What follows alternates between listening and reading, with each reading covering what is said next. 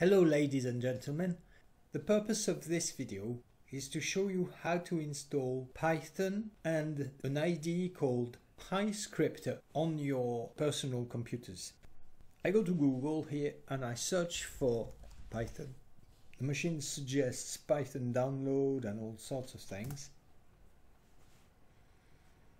Welcome to python.org. This is where I'm going to find Python. It's available in several versions, so watch out for the one that you actually need. Downloads, it says. Right, releases, current one, Python, download for Windows, Python 3.8.2. And there's also Python 2 point something that remains available to download. Python's 2 point something has a syntax that is quite different from 3 onwards. Get version 3. And also watch out if you use some tutorials or even books, because version 2 was a little different. Anyway, 3.8.2, let's press on this thing and we are going to save this file. It is getting saved here. Download, I am singing because I will be cutting this stuff anyway, we don't care. Zoom. Wait, done. Okay, now it's done. Press on this thing to execute it, of course, and that will do the install. The machine tells me if are you sure this is safe and do you really want to do this? Let's put this aside. Yes, I want to run it. So as well as Python, it gets the documentation. Okay, fair enough. That's, I guess, help information about the libraries and keywords that are available. Pip, what's pip? Download and install other Python packages. I guess that's good. So if I need a package, having something that helps me automatically get the package that I'm looking for, that's a good thing. TCL/TK and IDLE. Install TK enter. TCL/TK is a set of ready-made tools to display forms and windows and this sort of things. So, you know, the thing we're looking at now that I'm moving here, the window with its little ready-made minus sign and cross and maximize sign, which is disabled, and the displays here that look so good, the buttons and the tick boxes and all that kind of things. These are ready-made visual components, and TCL/TK is a library that display these. IDLE is a development environment. Some people like it.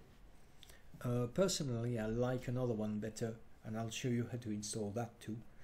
A development environment is a space where it's easy to edit a program, type it up, change it, that sort of thing, and that often integrates, we say integrated development environment, that often integrates the typing up with testing, checking for errors, managing projects that are made of multiple files, all of these kinds of useful things when we are editing computer code. The test suite, I don't quite know what it is, but since it's being installed and looks like everything else is useful, I'll trust them.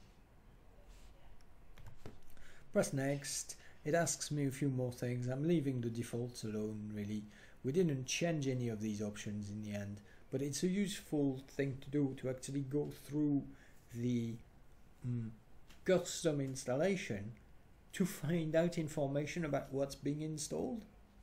And I press the install button. Quitte sa nichou, son gîte aucun bruit, n'agite la terre au repos, c'est qui nous fit bête, et non point méchant. Last bit of whatever it is. No. Hello, Houston, we have a problem. The installation's done, hopefully. Close that. Having a quick look to the side, just off this recorded screen. Yes, Python seems to have been installed, and along with it there are various useful things. So I've got a Python 3.8 thing here, which includes Python, okay, the manuals, yeah, okay, and some documentation like that. And there is something called IDLE. Now, IDLE is a development environment. Read that as idle. It's a space in which we can run code. Can I do 2 + 2 here? Yes, therefore I can run code, but I can also do things like create a file that I guess will contain code and save that and run that. Some people like IDE, and if you have had Python classes elsewhere in schools or places like that, and you're comfortable with IDE, go ahead, use that. But I'm going to use a different one, get you to install a different one.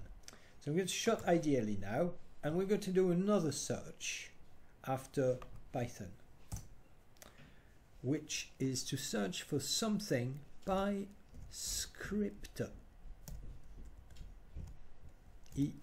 There. Pyscripter.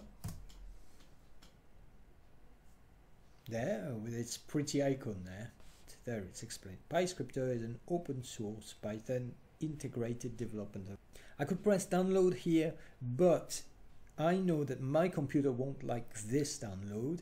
It's offering me to download a version of the code which is in 64-bit. Now this knackered old laptop won't take that.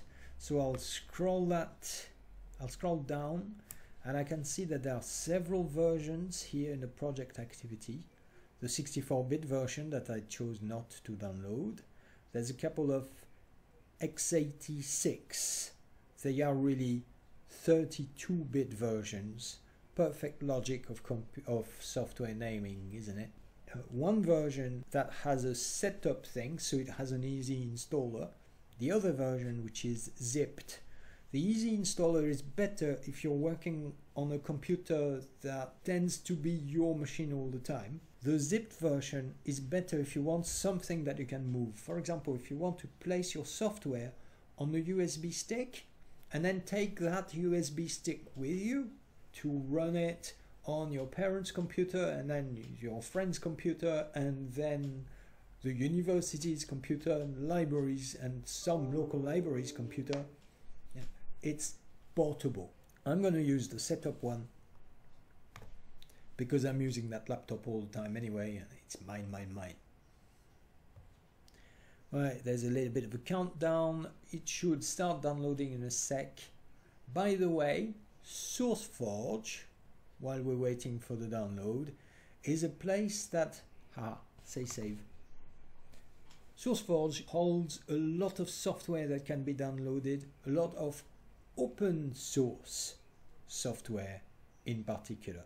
Open source software is free, but it also has other advantages. It is free to distribute to other people. It is free to change if one day you feel brave and get into the source code of the software. Yeah, and it has become a major influence. Okay, it says here, keep me updated, but I'm not sure that I care. The downloads are here, and it says here, setup one, and we can install Pyscripter, and we'll see how Pyscripter works together with Python. Now, if you are installing this at home, you need to put in Python first, and then Pyscripter on top of it. Okay, run this. My antivirus is asking me if I really want to do this. Yes, I know it's safe. And the installation will progress. It is in English. 32-bit version off. Yeah, that's the one I wanted. It will install in this place called Program Files x86. Yeah, that's absolutely perfect. And it will be put in. No, I like my programming to be tidy, so I'm going to put this here. In fact, I'll move Python 3.8 here in a sec. Programming / Pyscripter, yeah, that will do. And then next, create a desktop. I like to have one. Edit with, that's to be able to right click on a file and open it into the Pyscripter IDE. I like that too, so I'll keep it ticked. Press next, and finally there. And I need to approve this. Done and launch. should show up like this. Python, the machine has found Python 3.8.2, good. Firewall, no need to block access to Python. There. Okay, fantastic, it's working. We can see that there is a program and there is a space in which I can see the result of programs that we're running. We'll explore what Pyscripter does in another video. I'll make a short series.